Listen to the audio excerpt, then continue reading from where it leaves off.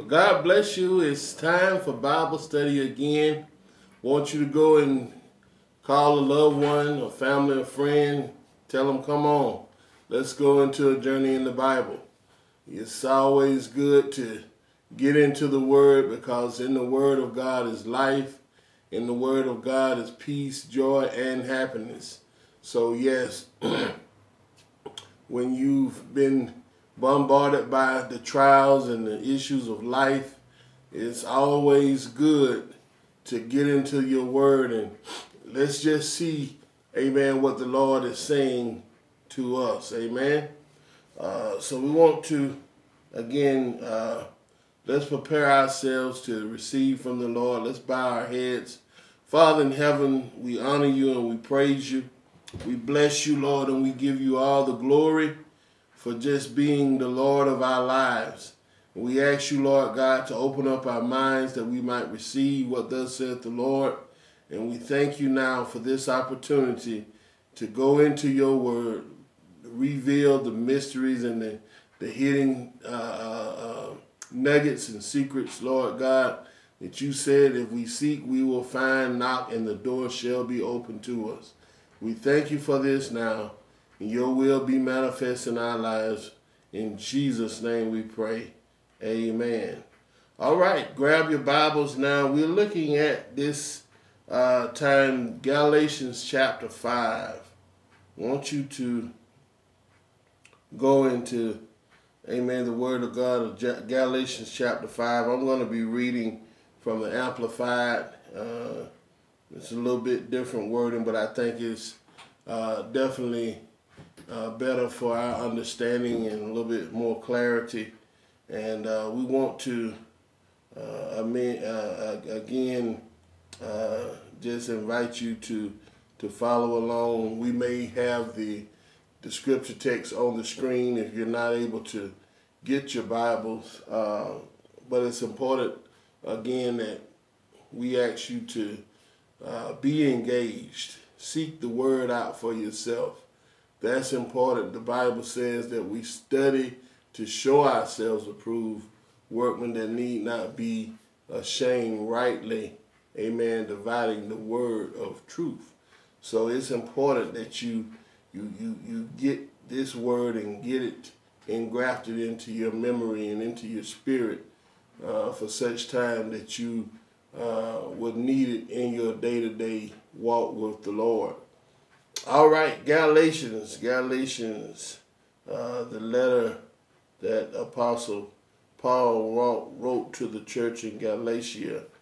And we're looking at the 5th chapter here, starting at verse number 13. And this is important because we, as believers, we want to walk in freedom and walk in liberty, in truth. Our walk with Christ should not be a chore, but it should be something that we do out of gladness, and we should do it out of appreciation and realizing that this is, amen, a life that, yeah, we may have some persecution and we may have some hardships, but at the same time, because of our relationship with the Lord, he promised never to leave us, neither would he forsake us, but he would be with us even to the end of the world. And that is the joy, that is the confidence that the believer and the Christian has, that we're never alone. We're always with him and he is with us. And that's something that, amen, we don't have to question. We don't have to have a doubt in our hearts and our minds, but we can always be assured that Christ is with us. So we have here Galatians chapter 5, beginning at verse number 13. Again in the Amplified I read, "For you, brethren, were indeed called to freedom. Only do not let your freedom be an incentive to your flesh and opportunity or excuse for selfishness, but through love you should serve one another. Hallelujah. Here it is, Apostle Paul, the apostle that expounded and broke open to us the secrets of grace. What the unmerited favor of God really meant to the believer. And we do understand that Christ talked about it, and we understood other teachers and other apostles taught it, but Apostle Paul was the one that really manifested and showed us the depth of the grace of God in action.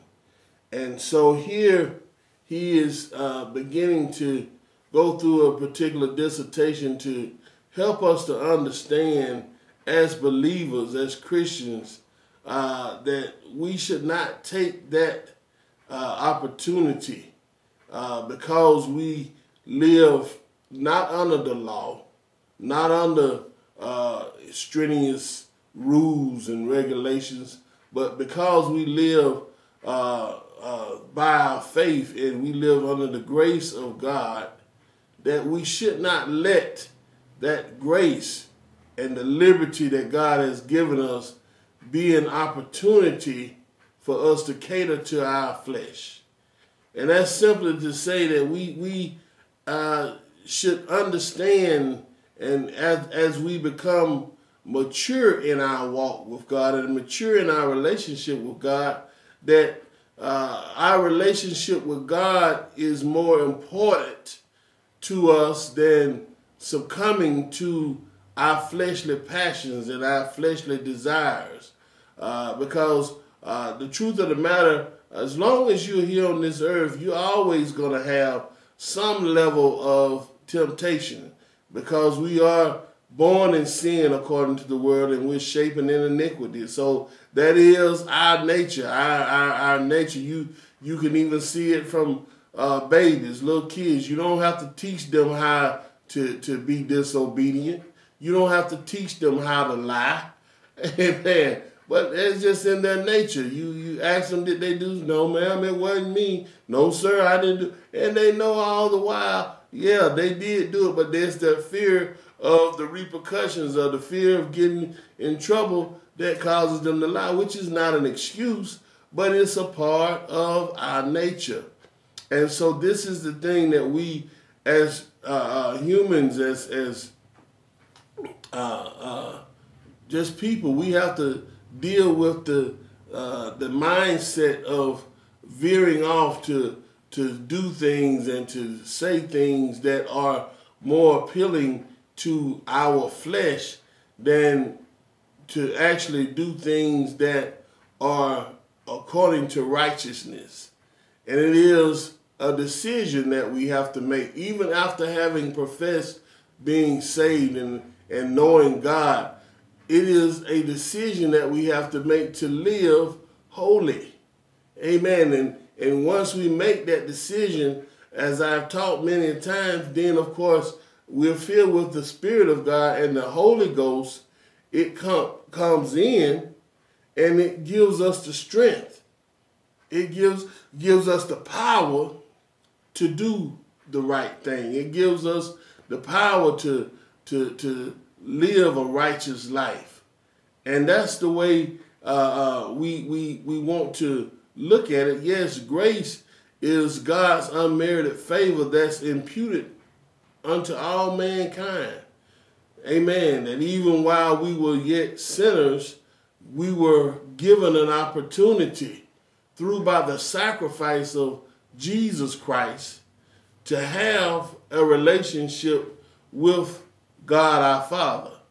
But we cannot, amen, because we have this liberty, we cannot allow this freedom, as Paul said, to be an incentive for us to cater to our flesh. So, well, just because I'm not under bondage. I'm not under the law. Because the law, it taught that if you did sin, if you transgressed the law, they could,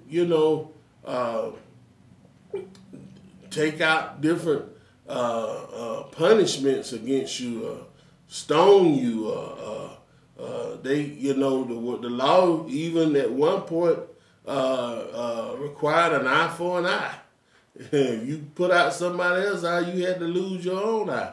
Yeah, so it was strenuous requirements in the law, but after Christ came and paid the ultimate sacrifice, he said, no, we're putting away the requirements of the law because I've satisfied the ultimate requirement in the fact that I sacrificed my body. I gave my body as the ultimate sacrifice for sin. So there's no other requirement, no other sacrifice that anybody has to make other than the fact that they believe. And then once you believe through by your faith, then, amen, the mercies of God are imputed through your faith. And so this is where we see here, and the word is saying that we have only one requirement, and that is that we love one another. And that's so important. That's, amen, one of the most important things that we as believers have to remember is that the grace that God has given to us through his son Jesus is so important that we use that opportunity to show grace and to show compassion to our fellow man. Yeah, and that's the reason why we're not, the word of God say, judge not that you be not judged. So we can't, take the grace of God upon ourselves and then we see our brother, our sister, someone in the world doing wrong or taking in a fault, and then we want to exact the harshest penalty upon them because they are in sin or they're in wrong. No, that's not what God gave us his grace for. He gave us his grace so that we in turn should give grace to one another, to our fellow man, that we should love one another. Amen.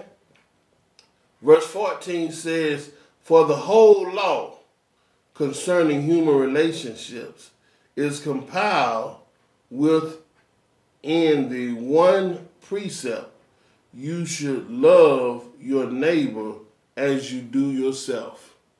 Hallelujah.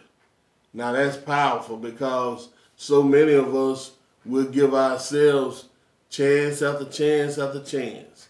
And we know that we've made mistakes. We know that we've sometimes not even made mistakes, but just outright did wrong. We just outright disobeyed. Yeah, I've fallen. I've made errors. Amen. But I know that it was the grace of God that kept me and that covered me. So then that is why my heart pours out, and my heart is of compassion when I see my brothers and my sisters, those that may have fallen, those that may have had errors in their life. To show them compassion is a representation of the compassion and the love that God showed to me. The grace that he has given me is what I emulate when I see my sisters, my brothers caught up or taken in a fault. To understand that we all have fallen short of the glory of God. And there's nothing that any of us have any room to boast of, because you have to understand that even if you hadn't committed a physical fall or physical fault, God even tries your intentions. God even knows the intents of your heart. And so we know, even the Word of God tells us that the heart is the most wicked and corrupt thing there is. So we know that we can't put any confidence in our flesh. we always have to be in a position of humility, be in a position of seeking God for guidance, seeking God for his mercy and his loving kindness, because had he not given us his son to be the propitiation for our sin, or the sacrifice to take our consequences, to take our judgment, then we would all be doomed to hell. We would all have to face hell, death, and the grave. But it's because Christ loved us so much. He gave his life. He gave his body to be beaten and his body to be sacrificed. They stretched him high and hung him wide just for us, so that we could have a through way, so that we could have a right to salvation. And so this is the reason why we shouldn't ever hold anything against our brother or our sister. We should always look to show love and to show compassion in the fact that that's what God did for us. He showed us the ultimate. He gave us life when we should have received death. So this is where we are. We should, amen, according to the word, with one precept, you shall love your neighbor as yourself. How many of us would wish death on ourselves? Now, I'm not talking about anybody who's schizophrenic or doesn't have their right mind, but cognitively, the rule is in every man, the first rule or the first law of nature is self-preservation. Everybody wants to do whatever they can to stay alive. And so then that's the same way that we should love our neighbor. That's the same way that we should, love one another. And there was a story that the Word of God talks about when the master began to talk and tell the rich young ruler about being committed. And he began to let him know that, yes, you should. He asked him, did he know that what the scripture was? And he said, yes, that you should love your neighbor as yourself. And the question rang out to the master from the rich young ruler, well, who is my neighbor? And that is where we got the beautiful dissertation where the master taught us about the Samaritan, amen, the good Samaritan that passed by and saw the man by the highway that had been beaten almost to death and robbed, amen, but because he secured the man and he put him into the inn and told him to take care of him, and whatever the cost was when he came back through, that he would pay for it. And it amen, at that particular time began to cause a thought process in the mind of the young ruler, because at the same time he was taught that the Samaritans, didn't have any dealings with the Jews.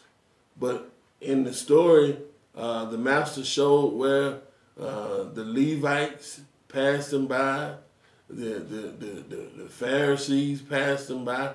Those that should have been there to help were not. They should have shown a measure of compassion, but they didn't.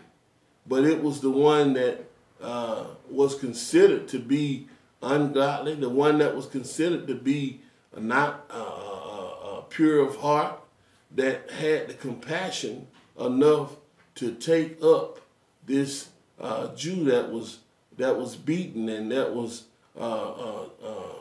taken advantage of, and actually he showed the kindness and the love that should have been shown from those that were of the same belief and those that were quote unquote, of Christ, of the church.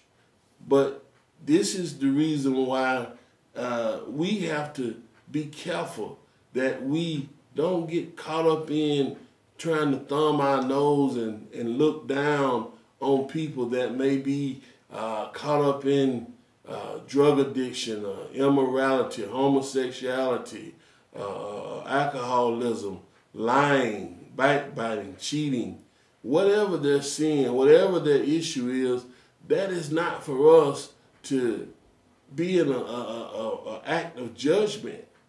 We, in our sanctification, in our holy mind, we should have enough love, the love of Christ, to show compassion to them and help them understand that, hey, it doesn't matter to me what your past. It doesn't matter to me what you've done. You're still my brother. You're still my sister.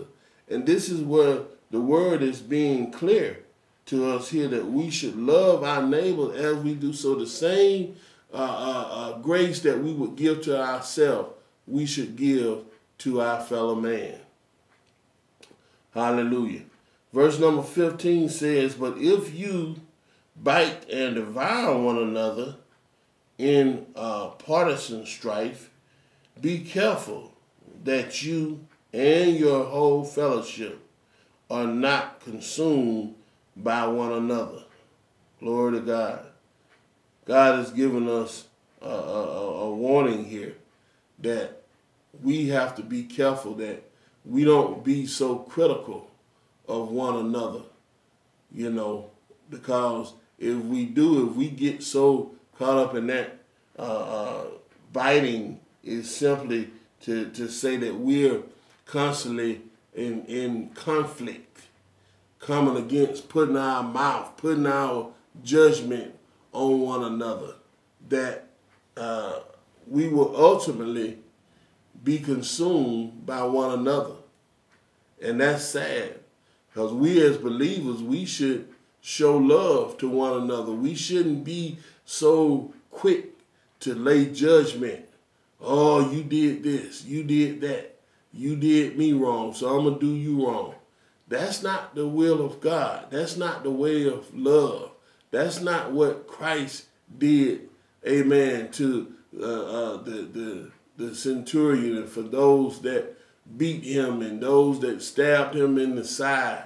No, he said, Father, forgive them, for they know not what they do. Even when he had, amen, been beaten and bruised and was hanging up on the cross, he still had a heart of compassion. And we're going to be named the name of Christ, and we're going to be called Christians, then it's high time that we act like Christ. It's high time that we have that same spirit of compassion, that same spirit of love that we have. And during this time, this is when, amen, the Lord is requiring for us to open up our hearts.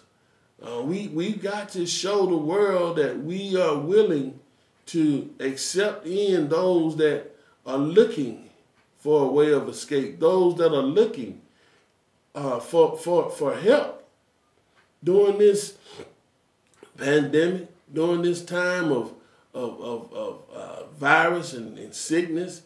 This is the time that the Lord is calling for us to take a step of faith, to open up our hearts, to show love to our brothers and sisters, our fellow man, those that are lost in debauchery and sin. We got to be the example. We've got to be the ones to show them that, yes, Christ is alive and well, and he's living in us. Yes, this is our season. This is our opportunity to show that love. Hallelujah. But we can't show the love that we need to if we're constantly in conflict with one another.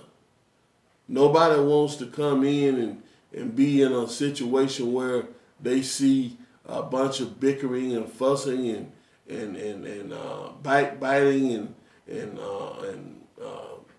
finger pointing going on. People want to come into an environment where they can feel the love. And that's the reason why, amen, when the Lord placed me as the presider over this ministry, he told me to name this house the house where love is Lord. That's so important, and we should not only just let that be magnified when we're in the church house, but we should let our hearts, our sanctuary, the sanctuary of our spirit, be the house where love is Lord. Because that love is what shows forth to the world, and that love is what draws men and draws women to Christ. The word of God says, through loving kindness have I drawn you. So if it took loving kindness for him to draw us, well, what do you think it's going to take to draw the world? It's going to take that same love, that same kindness that we have to exhibit, that we have to show. Amen. Through loving kindness, we'll reach the world. Through loving kindness, 10,000 souls, just a drop in the bucket. But it's through loving kindness, not backbiting, not finger pointing, not being judgmental. That is what reach the lost. Finally, in verse 16, it says here, but I say walk and live habitually in the Holy Spirit, responsive to and controlled and guided by the Spirit. Then you will certainly not gratify the cravings and desires of the flesh, of human nature without God. Hallelujah. But I say walk and live. Walk and live habitually as a habit, as a thing that you do constantly in the Holy Spirit. So that's something that we can't do one day on and one day off. No, we have to make it a constant practice to walk in the Spirit, to follow after the Spirit, to let the Spirit guide us and lead us. Because when we allow the Spirit to have free course in our life, then we'll always be able to defeat the lusts of the flesh. If you allow the Spirit to have free course, it'll keep you from lashing out if somebody say something that you don't like. It'll subdue you. It'll bring you back down.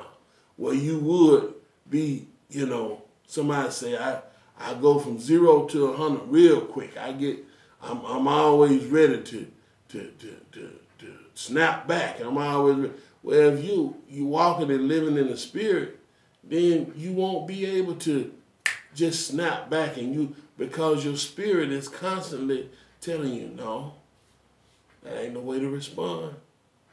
That's not the way to do it. That's not the way to handle it. And so many times in our flesh, oh my God, it makes us feel like you're going to be letting these people just run all over you. You're going to let this person get away with it. And truthfully, we have to understand that nobody is getting away with anything. God is our guide. God is our keeper. He said that what's right, he's going to repay. He is the one that, amen, exacts vengeance for us. We don't have to worry about nobody getting away with anything because God is in control. He's going to take care of those that come against us, those that spitefully use us. But a lot of times we're getting in situations because it's feel comfortable, because we want to strike back, because we want to respond negatively. And the whole time, the Lord is saying, no, that's not my way. That's not how I want you to do. I want you to show restraint. I want you to show the love of Christ through how you can restrain yourself and not lash back out. Because whether you recognize it or not, somebody's always watching.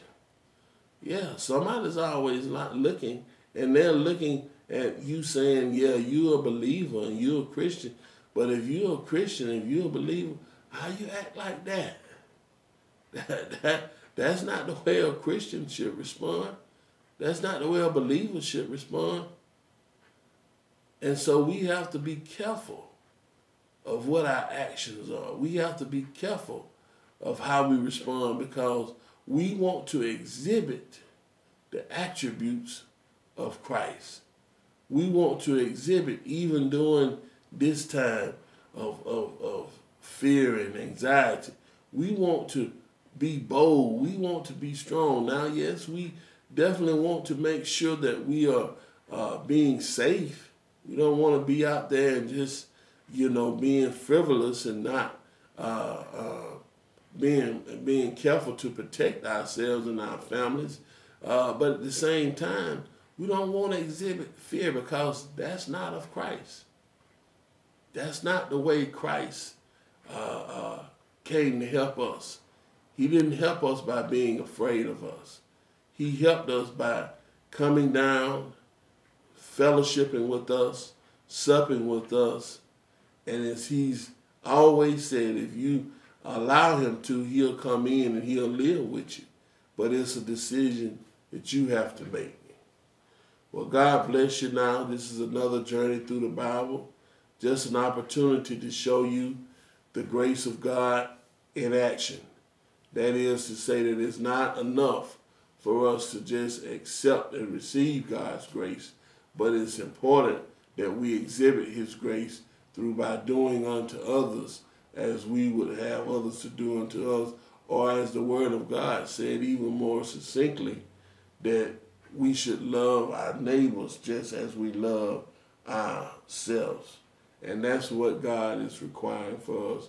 Even during this time of pandemic, you don't have to allow your fear to take over what it is God has required for you to show love to your fellow man. Well, God bless you now. Want you to know that we love you. Want you to know that God's still in control. And even in the time of this pandemic, God has not forgotten about you. Well, God love you now, and we love you too. Want you to know that you have to, again, feed your faith and starve your fear to death. There may be somebody that does not know Christ in the pardoning of their sin. Well, we want to take this moment now to lead you to Christ. Simply just bow your head and repeat after me. Lord Jesus, I love you, and I thank you for giving your life just for me. And because you died for me and rose again, I believe, Lord God, that you are the Savior of my soul. And I, Lord, ask you to forgive me of all of my sins, all of my transgressions. And I know that because you died and rose again, I can rise from a life of sin and immorality into a new life of salvation and a new life of eternal life with you, Lord God.